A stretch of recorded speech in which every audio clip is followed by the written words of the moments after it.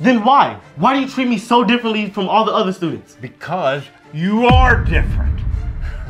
Now, stop making a scene and go to the principal's office right now. No, not till you tell me why I'm different.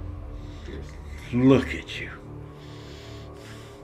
Look at your skin.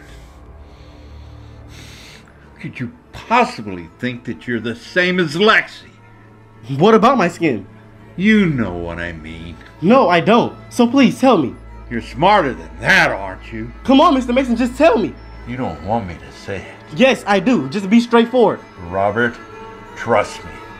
You don't want me to say it. Come on, Mr. Mason, just say it. Tell me why you treat me differently than all the other students. Because you're black!